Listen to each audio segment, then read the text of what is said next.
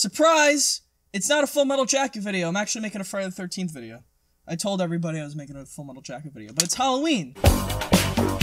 Ralph Sepe Jr., film critic, filmmaker, artist. He'll recommend you films so obscure that you'll think he has a bigger penis because he's seen more foreign films than you. Get on your knees, because it's time for Ralph Recommends.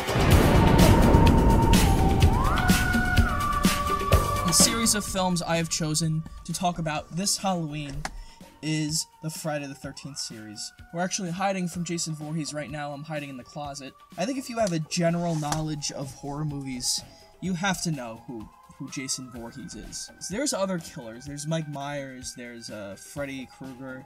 He's been in way more movies than any of these other guys have. I'm gonna see if there's a light in here. And they all did pretty well. I own all the Jason movies. The good ones and the bad ones. And yeah, I was just hoping we could go through them, talk about how good they are, some of them anyway, and then we could talk about the ones that are bad too, because why not? That's fun. I don't want to make this show like we only talk about good artsy-fartsy movies, because there are great movies like Dance of Reality, but there's also great movies like Friday the 13th. And you weren't invited. Son of a bitch. I love the title sequences of these movies. They're so goofy. What's with the explosion? So I rate the Friday the 13th movies on a very different scale. Because there's, three things Friday the 13th fans are looking for. You gotta judge these movies on three things. Tits, kills, and entertainment value. And this all adds up to a total score of 10, and we will rate the movies accordingly. They made these movies quick and cheap, too. That's the genius of it. Backstory of Jason Voorhees is that he was some disabled kid who was bullied, and then he drowned in the lake. None of the camp counselors went to go save him. So his mother, a few years later, goes to the camp and kills some camp counselors for some reason. Anyway, one of the camp counselors kills the mother, but then Jason Voorhees comes back because it turns out he's a zombie, and he kills that girl who killed his mother, and then he takes revenge on all these camp counselors. And that's the premise of Friday the 13th. So Friday the 13th Part 1 was just some random horror movie. It was like a murder mystery. You didn't know who was killing the people. Turns out it was Jason's mother the whole time. Jason's not in it at all. It's just his mom. And this movie is slow as hell.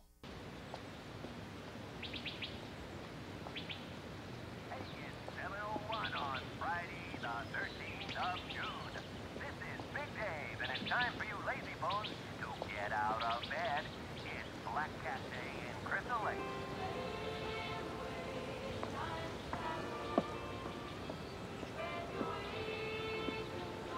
You could see how cheap it was to make, because they just pad everything out. It has to be 90 minutes. Just show a car driving on the road.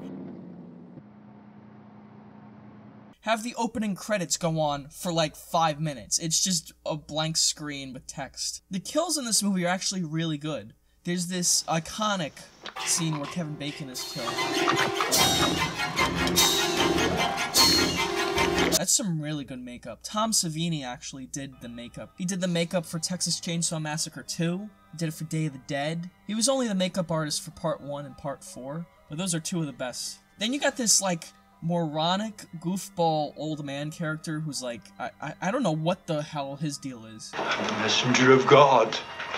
You're doomed if you stay here. But then they say his name, of course. Damn it, Ralph, get out of here. Go on, get! Yeah, Ralph. This place is cursed. Cursed. Can I ever catch a break? Really? Guys named Ralph are always like just weirdos and like degenerates and pedophiles and rapists and killers. And it's like, can't someone be named Ralph and just be like, I don't know, a Brad Pitt character? Shut up, Ralph. It's got a death curse. I'm giving the overall entertainment value of this movie 2 out of 4. Now we're getting in the swing of things. Jason is in this movie. He doesn't have the hockey mask. At first he just has a burlap sack. He also sucks in this movie. He gets the shit kicked out of him. That adds a lot to the entertainment value of it. But you have loads of great characters. You have this dude in a wheelchair who's just like a cool guy, you know, he's hanging out in his wheelchair, and you're like, you know what, I really hope he doesn't die. Jesus Christ! Holy shit! Holy shit! I gotta give the kills a 3 out of 4, just for that one kill. That kill is awesome. Friday the 13th Part 3, this is when Jason becomes Jason. He gets the hockey mask. What made this one stand out is, the 3D. This movie was released in 3D. There's a guy with a yo-yo who's, like, swinging it at the screen, and I can imagine the whole audience is like, oh my god! But that ends up making the kills more creative, because I imagine the guys making the movie were like, okay, we have to incorporate 3D into this movie. What kills can we come up with where we have an excuse to just, like, do this? Whoa, something flies at the screen like that. What, a little bit of nipple? What is that? Come on. I give the nudity a 0 out of 2. And the overall entertainment value is really high. Lots of good characters, lots of funny moments in it. I give the entertainment value a 3 out of 4, bringing it up to a total of 7 out of 10. This is one of the best ones. This and Part 7 are my favorite. Part 4 is just a really good Friday the 13th movie. Marty McFly's dad is in it. He has the best dance scene ever.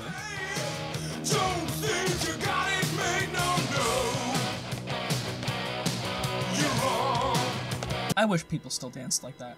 Can we bring this back, kids? What makes this one fun is that you have this kid living in Camp Crystal Lake who, like, makes these masks. And he fights Jason at the end. And the fight at the end is awesome. That's Tom Savini doing the makeup again. The overall entertainment value of this one is a 4 out of 4. Then you have Friday the 13th Part 5. So in Part 4, Jason died. Sadly. But in Part 5, is he back? It turns out, in the beginning of the movie, there's this fat guy who eats chocolate. And this guy's like chopping wood trying to ignore him. But eventually he can't. And he just kills this guy. Oh, God! Why are you opening the blanket with the kids there? Why does everyone gather around? Bunch of pussies. Let's see what we got here. But this paramedic is related to this kid, so he kills all of these other kids. As hated as this one is, because Jason isn't in it, and it's just an imposter, and they end up bringing Jason back in the 6th one, even though it makes no sense. I still like this movie. It's not one of the best Friday the 13th movies, but it's still funny.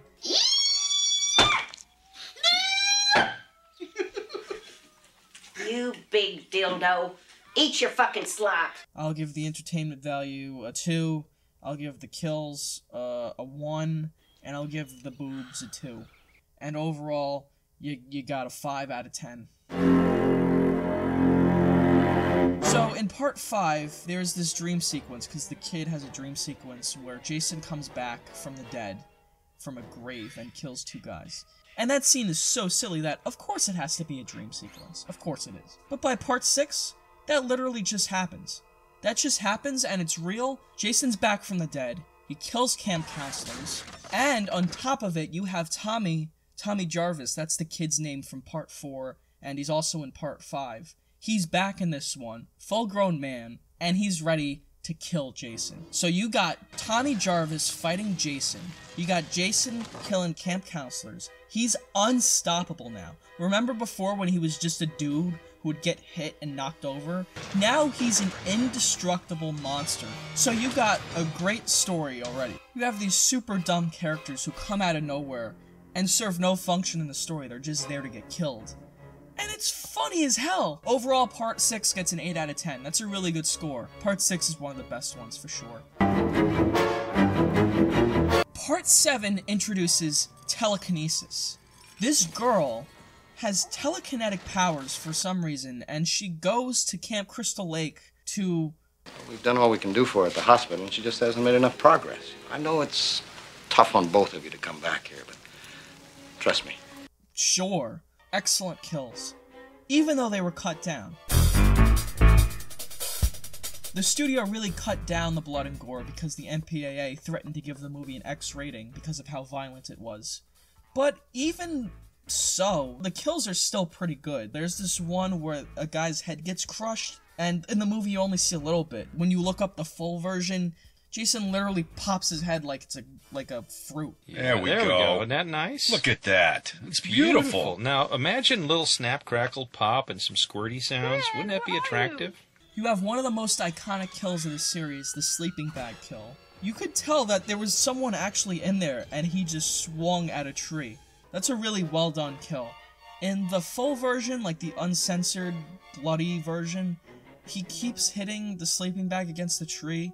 It looks really fake, and I'm glad they didn't go with that. So that's actually a case where less is more. And then you have the window kill. And it's a good kill, although the impact when she lands on the floor, it's a little soft. It doesn't look like she fell from a second-story window.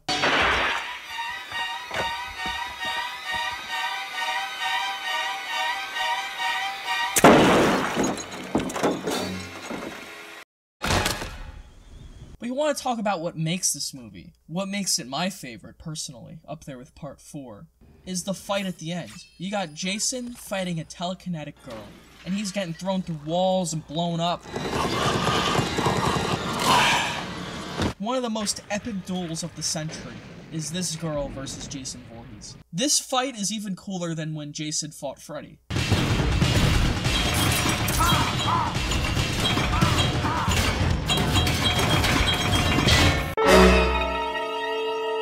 Then you have Part 8, which sucks. It's considered one of the worst of the series.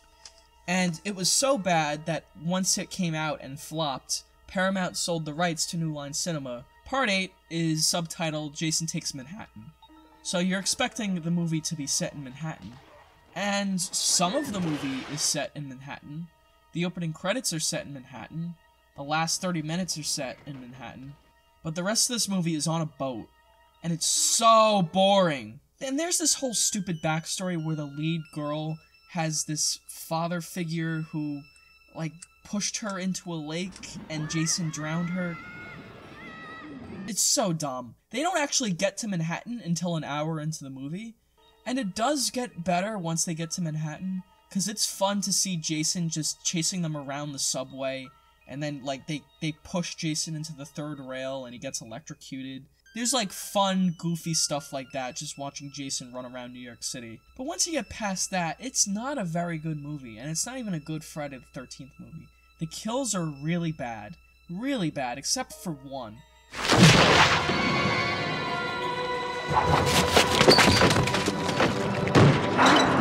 And that's just so goofy that it's funny. But it's not like a well-done effect. The effects in this movie are supremely bad. I mean, you compare Tom Savini's makeup work in this series to this shit.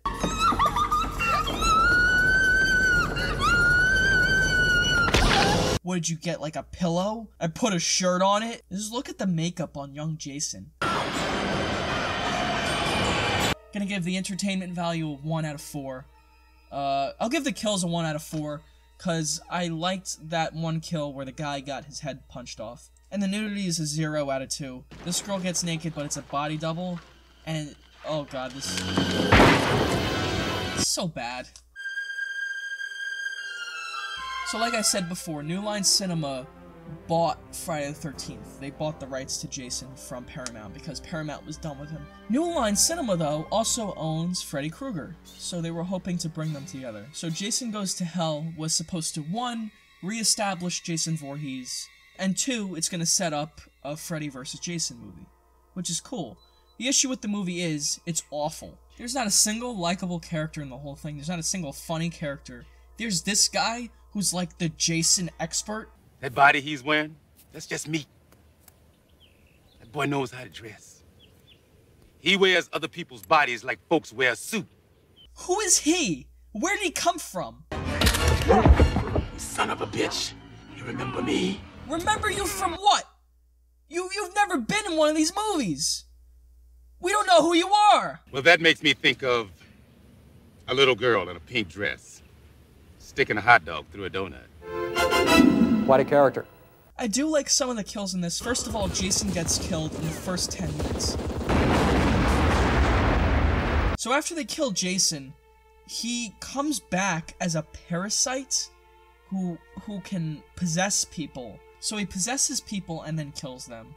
Until the very end, when they have a baby who is a Voorhees, and Jason pops up through the floor with his mask on and everything. I guess that just comes with the package now. Anyway, entertainment value, 0. Kills, 2 out of 4. Jason Goes to Hell ends with a teaser. Oh look, Freddy Krueger drags Jason's mask into the ground. So that's a setup for a Freddy vs. Jason movie. The next movie isn't a Freddy vs. Jason movie, it's actually Jason X. They just didn't make a Freddy vs. Jason movie till later. We have like Uber Jason going around a spaceship killing people. It's the worst movie I've ever seen.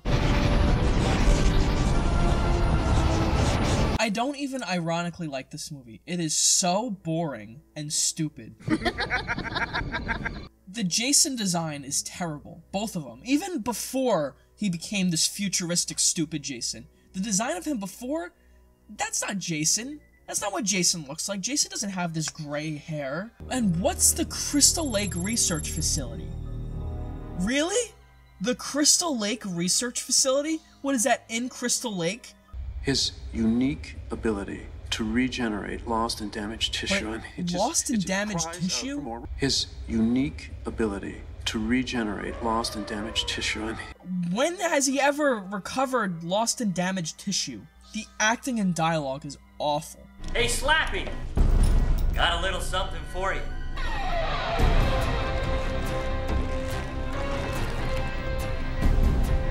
Oh, wow. Gave her an upload.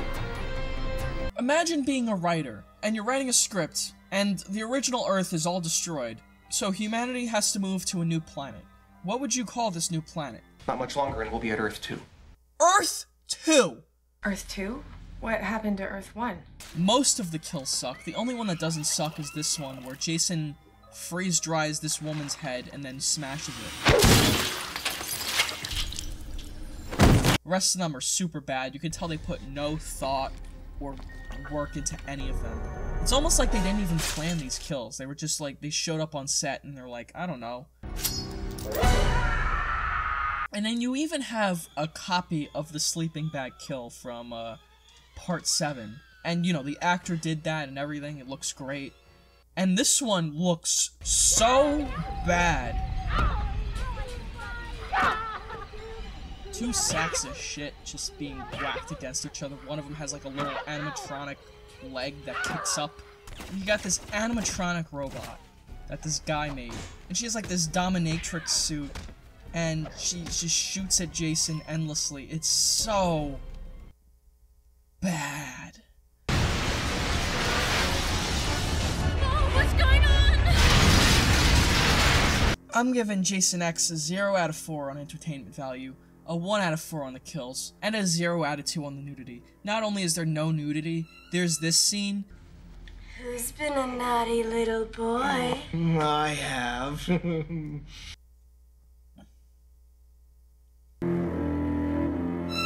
So this movie is directed by Ronnie Yu, and I know nothing about Ronnie Yu. Seems like a nice guy. He had a lot of influence from like Hong Kong cinema and that kind of stuff, because the movie is very over the top.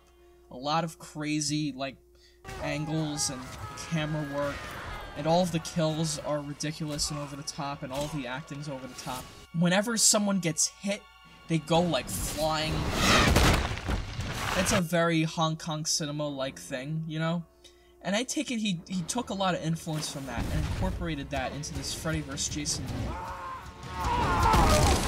I actually don't think it's that bad. I think it's not one of the best ones. It has a very early 2000s feel.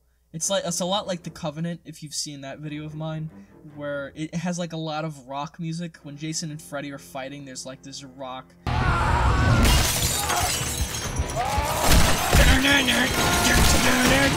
There's some really bad CGI in this movie as well.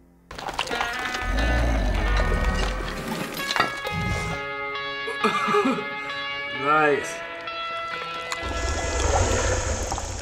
Ronnie, you thought it would be cool to have all the kills be in like slow motion for this dramatic effect. It's so silly. Shit! This is bullshit! Killed Trey, killed his dad, and then took his own life. This is so fucking... 1, 2, Freddy's coming for you. You know why they sing that? Because that's when he comes for you. That might be the worst line of dialogue I've ever heard. The actual fights between Freddy and Jason are fun, but there's something missing. There really is just something missing. What makes Friday the 13th great is this simple premise. Guy in the woods in a camp kills a bunch of camp counselors.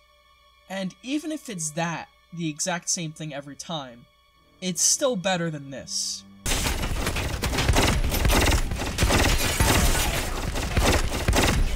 Hey, Slappy! Partly the charm of Friday the 13th is that it's very 80s, and that it's in that camp. The setting is part of the appeal. It's integral to the story of Jason Voorhees, the camp. And once you take the camp away, you take the 80s aesthetic away. All of the best Friday the 13th movies are Jason killing camp counselors in the camp.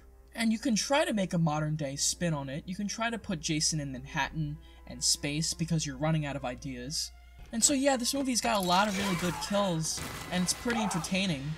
I like that this guy's dad looks like Alex Jones.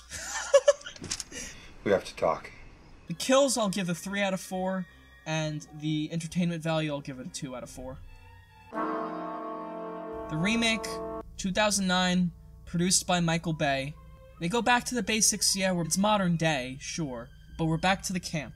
Back in the woods, Jason, you know, we have his origin story all over again. It's a modern day studio version of Friday the 13th, and that's why it's boring. It's got jump scares, it looks fine, everything's dark and brown and yellow.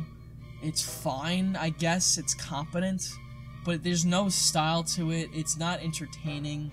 All of the characters have this obnoxious Michael Bay sense of humor where it's just juvenile and stupid and...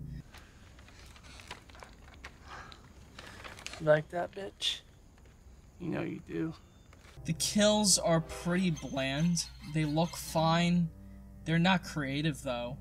Because they wanted to do like a more gritty, realistic version of Friday the 13th. And so all the kills are like, yeah, it's realistic, I guess. I guess you could really do that if you were super strong. But who cares? Who cares about seeing a realistic, modern-day, brown, douchebag version of Friday the 13th?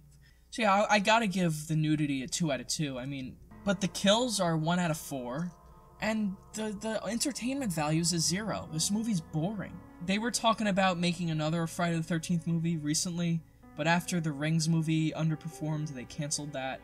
And I'm glad they didn't go through with it, because as much as I love Friday the 13th, it's a product of its time. It's funny, and I recommend you watch at least part 2 to 7. If you really want to see part 1, you can. But we're never going to get those movies again. We're never going to be in that time again. And it's better to just let it die. How the 2010s had, like, Paranormal Activity, and the 2000s had Saw, the 80s had Friday the 13th. Oh, shit. Well, I'm gonna have to cut it off here.